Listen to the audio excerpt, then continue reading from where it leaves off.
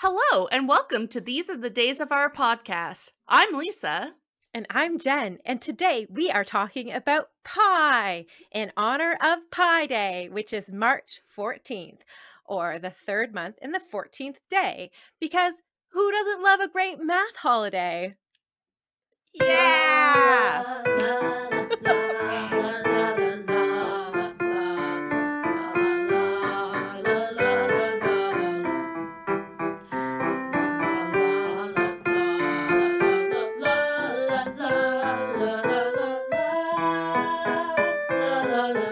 What could be your personal anecdote with pie? And does anyone on the planet have one? Discuss, Jen. This was a real noodle scratcher because I do identify as one of the nerdy types, and so I would have thought that I should have some sort of pie story in my life, but alas, I do not. I am pieless. Alas, you are struggling. I have to say, the only one I have is when Andrew wants to order pizza, he asks if I want to order some 3.14. And that's quite Yeah. possibly one of the lamest jokes, but it is pie related, so it Yeah, counts. so I I'm going to guess. just adopt that as mine as well since I don't have one. We'll just order, and you know what? It can expand to all pies, not just pizza pie. So versatile. That's just great. Such a versatile I know. dad joke. We can all start using it more in I our support. lives. So, did you ask me, Jen, what is pie and what is Pi Day? I believe so. As a math enthusiast such as yourself, or a frequent player of Math Blaster, the video game, like myself, we just love pi. Specifically, pi is 3.14159265 and so on and so forth. For infinity. For infinity and beyond. It is represented by the lowercase Greek letter, and it is probably one of the most famous mathematical constants. It is specifically the ratio of the circle's circumference to its diameter. So the distance in a circle around the edge is a little more than 3 times the length across. So actually pretty simple if you think about it. It is actually in irrational numbers, which means that it has a decimal with no n and no repeating pattern, which is kind of crazy if you think about how humans look for patterns and everything, and you can't find one in this mathematical idea that is so old and been around forever. It actually has been known for like 4,000 years. So I'll start talking about the history of pi. Before the history, I will say that we do celebrate pi on March 14th, hence why we're doing this episode. And it is celebrated at the exact time of 1:59 p.m. It's actually only celebrated, I think, like that in the States because they do their date as month first, then day. So Europeans would actually celebrate it on July 22nd, since pi in its fractional form is 22/7. So July 22nd. But you know, we'll go with March 14th. But we might also eat pie in July. Just because. Because we're such math enthusiasts that we need to celebrate pie all the time. Exactly. Multiple pie days. I'm okay with that. I'm okay with that. Pi first appears around 4,000 years ago, which is pretty nuts. So in 1900 BC, which stands before Christ, not before coronavirus, the ancient Babylonians appear to know what pi is. So they made a big circle and then used rope to measure their circumference and diameter, which indicated that it was slightly bigger than 3. And they found a Babylonian tablet that indicates pi as like 3.125, obviously in their own numeric system, which is pretty crazy. So that's 4,000 years ago. And then 300 years beyond that, the ancient Egyptians calculated pi as 3.1605, according to this really famous Rind papyrus that has been found. And on it, it shows that the pyramids of Giza were built according to the principles of pi. The pyramids of Giza actually show that the computation of its dimensions by pi only has a 0.1% error. That's amazing, especially considering how big the pyramids are, which I didn't realize until I was standing in front of them. And they are absolutely enormous. And the idea of calculating something with such precision to make Yeah, with no calculator. they didn't even have an iPhone to use the calculator app. I just don't I understand. don't understand. I can't even use a calculator and get less than a 1% error. I don't understand. So next up, it appears in the Old Testament in the book 1 Kings, verse 723. It says, "Also he made a molten sea of 10 cubits from brim to brim, round in compass, and 5 cubits the height thereof, and a line of 30 cubits did compass it round about." And so that implies pi is 3. And just as a fun Bible fact, because math facts, Bible facts. We want them all. We want them all. Exactly. This is in reference to the building of the temple. Thank you for those facts. I mean, we love facts, let's be honest. This is where it gets pretty nuts, I think, in the history of pi. So I was researching this, and there's a paper that was released by David Wilson called A History of Mathematics in 2000. And he's at Rutgers University in New Jersey. And he talks about gematria, which is the idea that every letter in the Hebrew language has a numerical value, and this was used in biblical times. And so I did call my friend David, who's Israeli, from Israel, speaks Hebrew. So I got him to confirm it so we know we can go with it. And basically, I'm going to read what he wrote because this is I think pretty nuts. So it says, debates have raged on for centuries about this verse.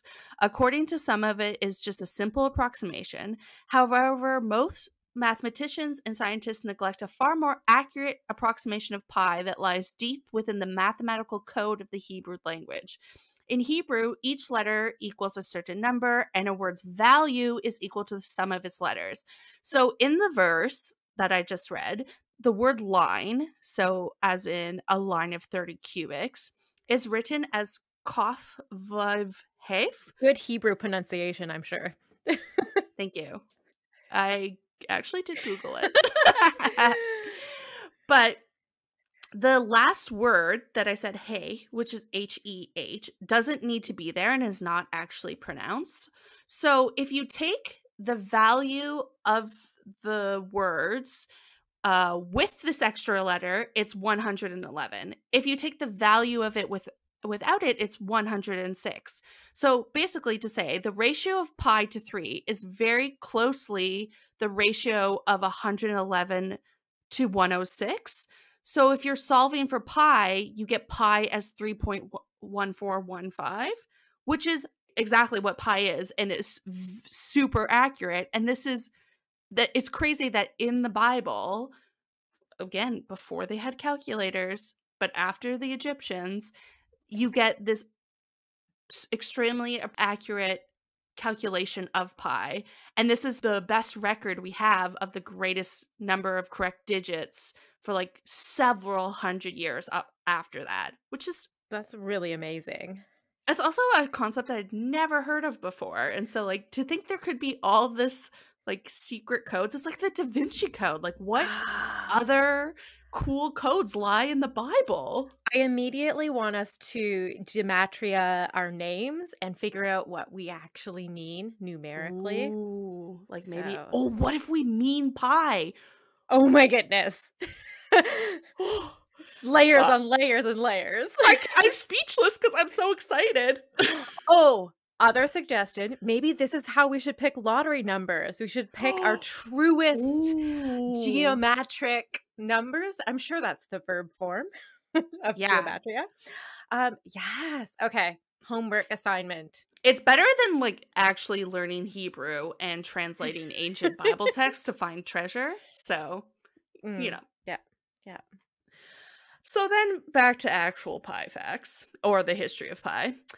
We probably have our most famous pi calculator after that, which is Archimedes. He's a pretty famous Greek guy, lived in Sicily, and he did the Pythagorean theorem. Our favorite theorem. It's the best one. But he calculated pi using polygons and like just making mass amounts of polygons, and proved with an algorithm that pi is 22/7. So like basically he's the smartest and the most important pi finder. That's my summary of Archimedes. I would like to add to your summary of Archimedes Please because do. I was reading that he was so into pi that he didn't even notice when the Roman soldiers invaded the city that he was in.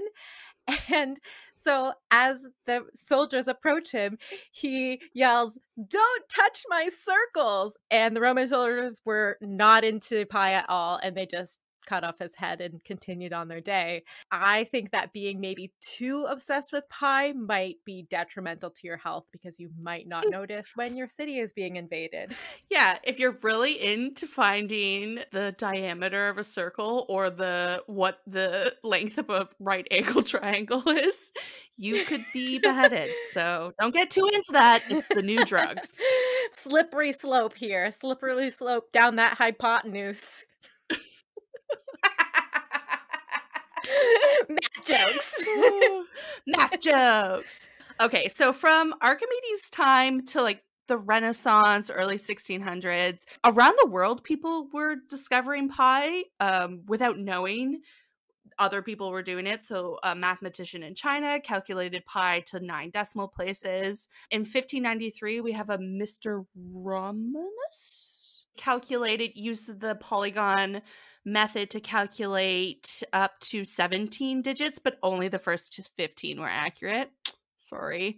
In 1596, a German man, Ludolf von something, presented 20 digits because he calculated with polygons that had over 500 million sides, which is, I mean, so he had to draw those out by hand. That's amazing. An algorithm. It's It's still really impressive because it's again no calculator. Yeah. And that kind of links to the idea that some mathematicians refer to a circle as having infinite corners instead of being viewed as cornerless. Because that's the idea that if you break it down into small enough sections, then you can calculate the diameter. But without those corners, you can't. So this whole like breaking it down into a bazillion pieces is actually how they calculated pi before computers did it for us. And he loved pi so much that they put it on his gravestone. So he found 35 digits after the decimal. That's pretty good. Up into the Renaissance, we didn't actually have a universal symbol. And so a mathematician named William Jones, friend of Sir Isaac Newton, made it the Greek little cute letter we know, because it's the first letter of the Greek word that roughly translates to perimeter. And that was actually popularized not by him, by a Swiss mathematician, Luhard Euler. Then a couple hundred years later, some guys decide that it's irrational and transcendental. Sounds pretty cool. I have to say so myself. Do you think that it has anything to do with transcendental music then? What's the link? No. I don't? I mean, maybe. Why would I say no? It's possible. Maybe all of that is math. Maybe everything is math. If you look close enough, everything is math. I mean, probably, though.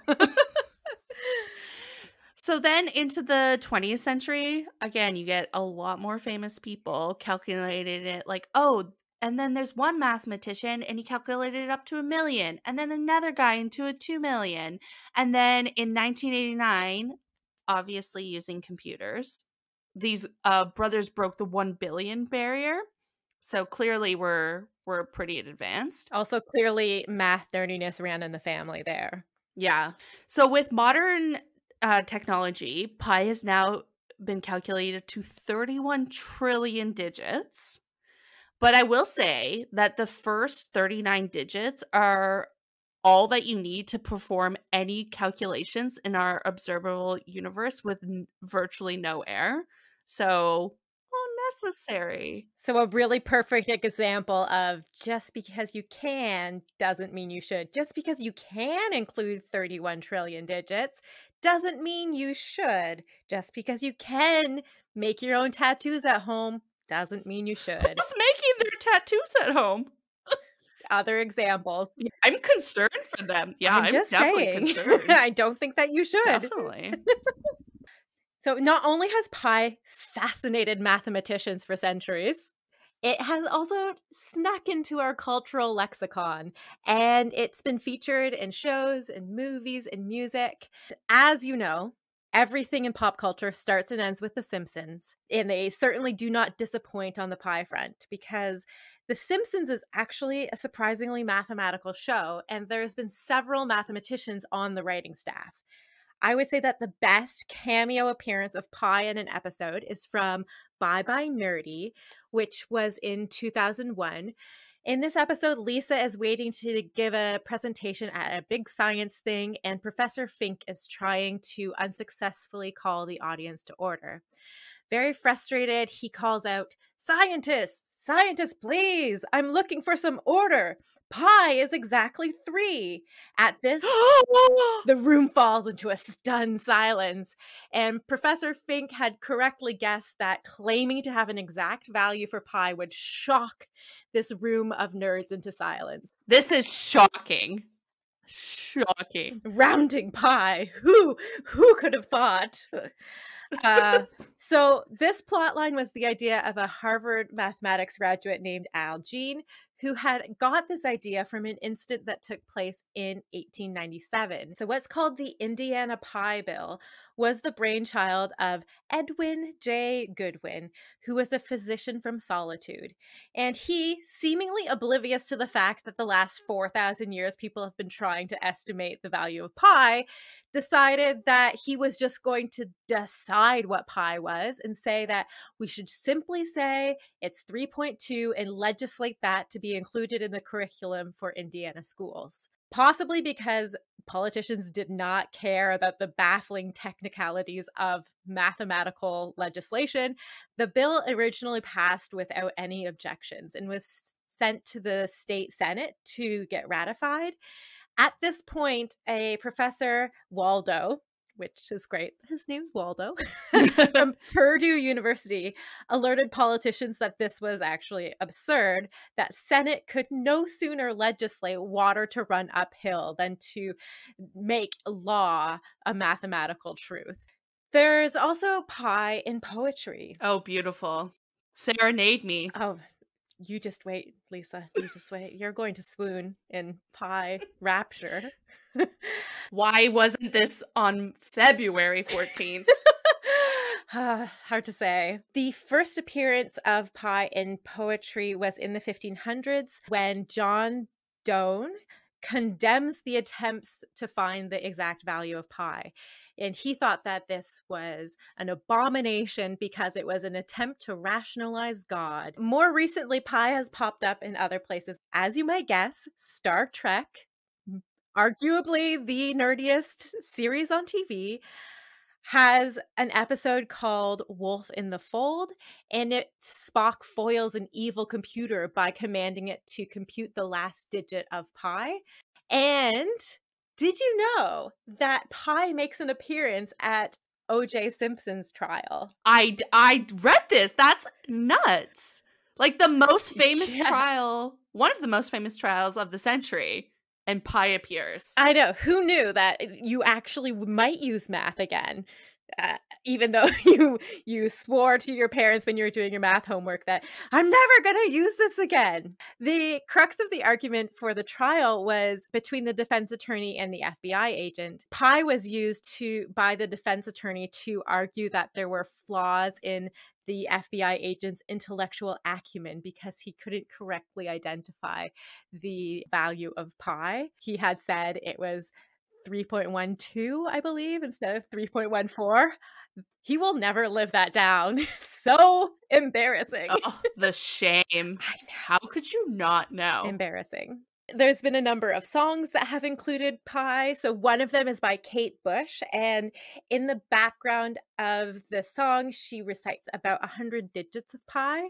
But a lesser known, but probably my favorite pi-based song is one by the legendary rapper Pi Diddy. And it's not just about like strawberry, rhubarb, or apple. No, it's P.I. Diddy. So like P. Diddy, but more mathematical. More mathematical. So it is a song called Lose Yourself in the Digits. And it is a parody of Eminem's hit Lose Yourself. It's about the agony and the thrill of trying to recite the digits of pi. So I'm going to include a nice little musical snack here for you to enjoy because it's really fantastic. Basically, he talks about if you had one shot, just one shot to recite pi, what would you do? Please include that. Well, everyone wants to know what the other digits are. We're going to try and get this on the charts. Oh, straight to number one. Absolutely. Look, if you had one shot or one opportunity to recite the digits of the number pi, one moment, would you capture it or just let it slip? At the end of the song, he ends up rapping a whole bunch of pi digits. So, fun time. Pi is 3.141592653589783278327950283751058209749494594459. Yeah. So pi is actually quite useful, not just in our cultural history, but it is used today, I will say, not just in rap songs, but, you know, by NASA, so quite important. So NASA uses it regularly to calculate the trajectories of spacecraft, and on their website, I found that a pi transfer uses the gravity of Saturn's largest moon, Titan, to alter the orbit of the Cassini spacecraft so it can gain different perspectives of Saturn. So pretty cool. I mean, that's very useful for pi. It can be used to calculate the volume of cylinders and spheres, which I feel like you probably know, like how much stuff you want to put in there, for example, like how much beer a keg will hold. That would be useful. You need a little pi for that. It is actually a stress test for computers. So if your computer can calculate your 31 trillion digits, you probably don't have a computer bug or your computer isn't slow. So that is also useful. Does that mean when we run some diagnostic tests on our computer, we might actually be using pi in the background? Is that what that means? I mean, I like your question. I don't know the answer to it, but I would like to think it's true. It's possible pi is there. That would be really cool if it was true, but I have zero idea. So my understanding of computers is still limited to the idea that there are tiny men with hats that tip their colored hats to for the pixels. So I don't think I'm the person to ask if it's actually pi in the background. I don't know. So I really hope it is. If someone could tell us the answer, thumbs up. Top marks. You get a pi. You get a pi if you give us the answer. Yeah, we would 100% give that person a pi. Really, the main thing that we should do to celebrate Pi Day is with actual edible pie. Yeah. I thought before we get into discussing our feelings on pie, the edible kind, I would give you a few facts as well.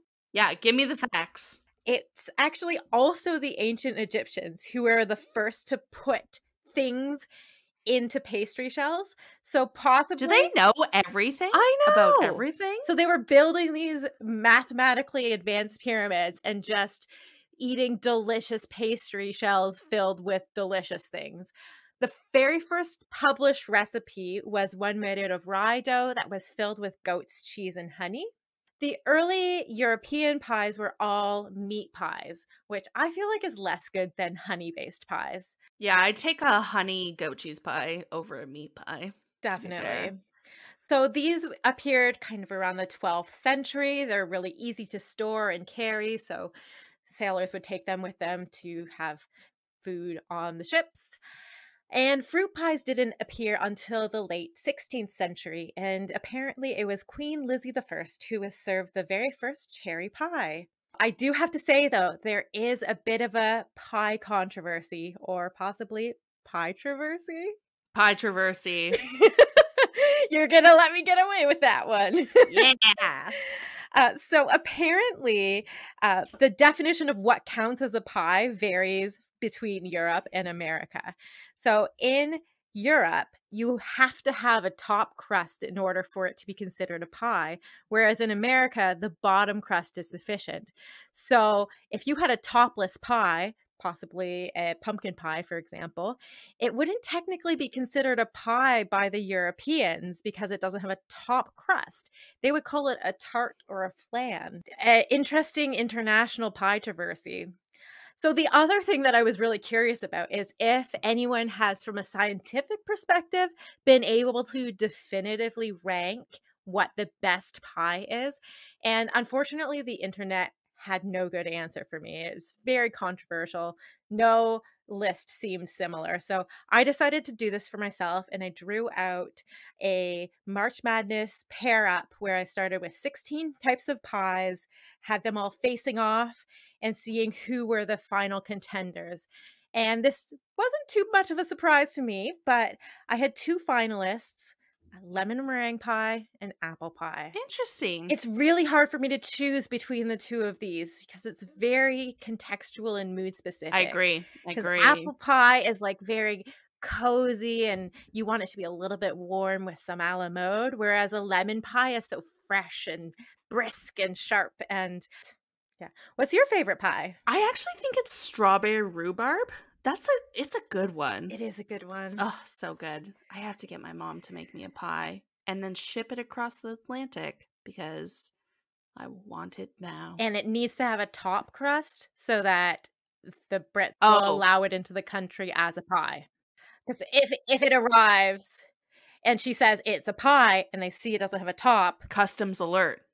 You know, that is postal fraud. Yeah, that's a violation. You were yeah, you can't write the wrong things on those Agreed. customs forms. In big trouble. Okay, cannot. So in addition to thinking about pies, eating pies, making pies, there are many ways we can celebrate pie. And so I've created a list with a few suggestions. So the first is very simple. Put pie on your pie.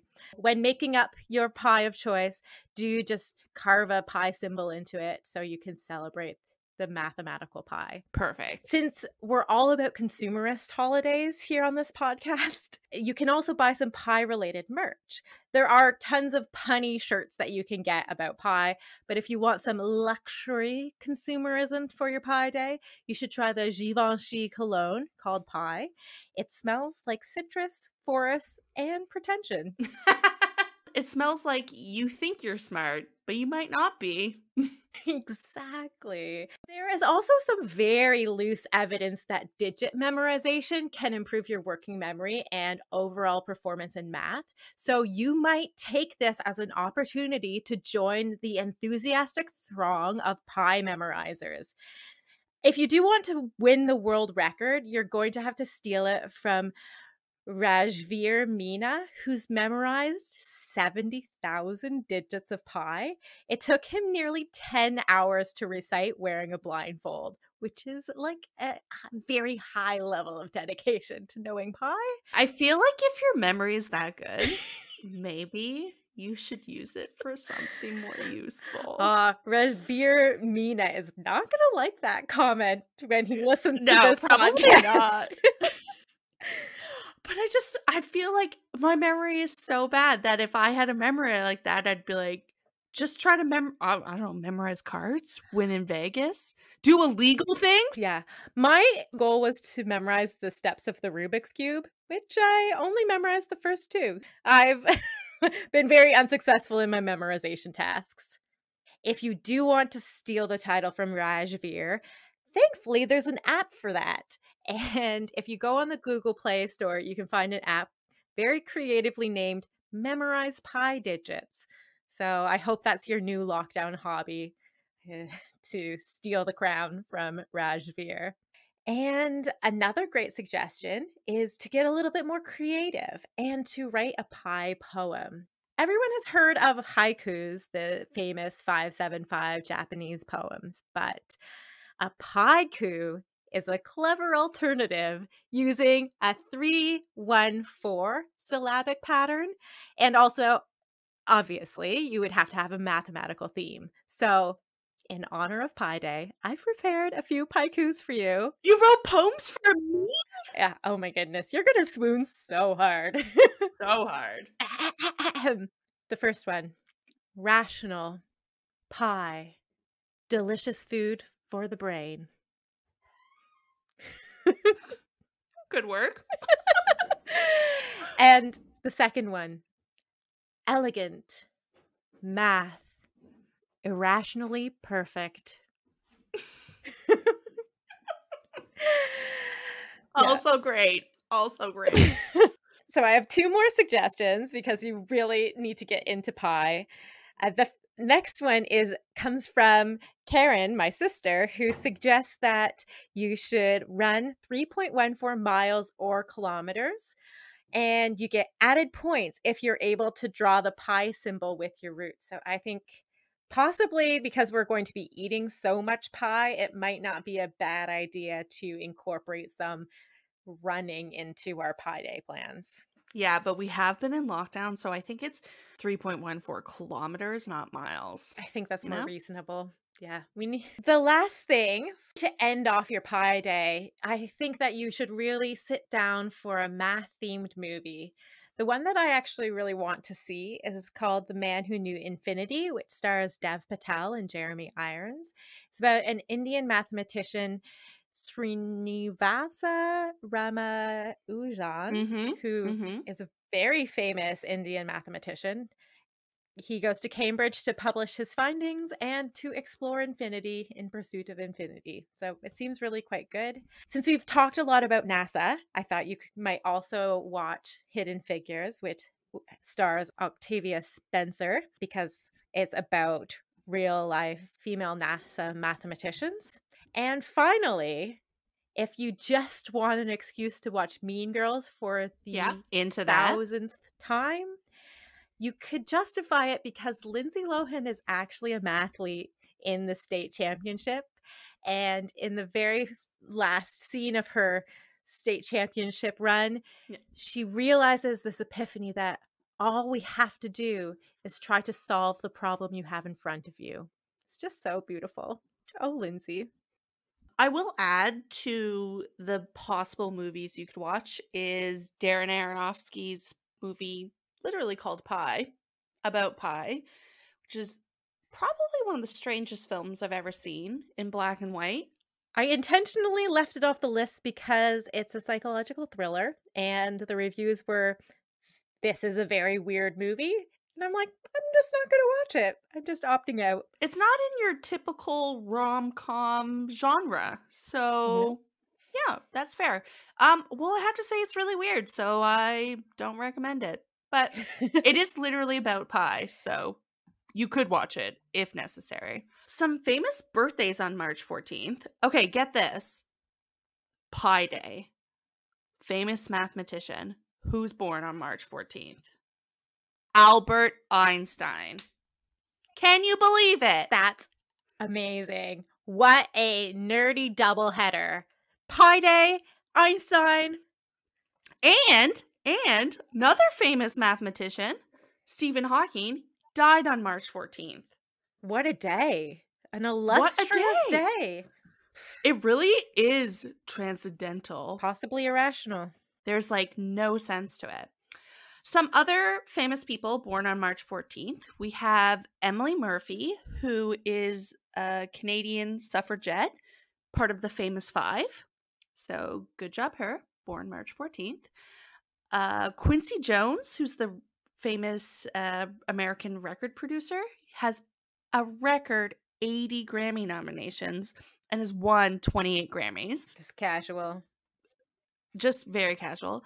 And Billy Crystal, who I love. Just great movies, I think. Perfect. So, some good birthdays. Definitely.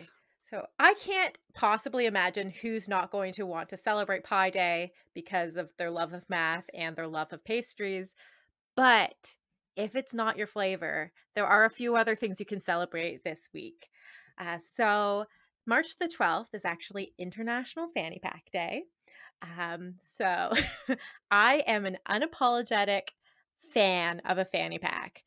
But if you're in the UK, you will probably know that fanny is considered a slightly rude word, and they refer to them as bum bags. So if you are to over enthusiastically talk about your fanny pack, you might get some curious looks. Then the 12th is also Alfred Hitchcock Day. So again, you can get some master of suspense cinema into your life in honor of Alfred Hitchcock Day. March the 13th is one of my favorites. It is Jewel Day. So I think you really need to put on Ooh. your best sparkly jewels. Prance around your flat because we can't go anywhere or do anything, but just take this opportunity to bling, frost yourself. Wear all your jewels. Wear them all. Exactly. And this week is also World Salt Appreciation Week, which I think I celebrate every single time I eat. The amount of salt that I eat is honestly a little bit worrying, but so good. It's also Spam Appreciation Week, so the canned meat. That's a I solid just pass. feel like I can't celebrate this holiday. I just can't do it. So going to skip that one. Skipping that Just one. eat more pie instead. That's it. That's all of my pie facts and celebrations. Well, it's been a good one.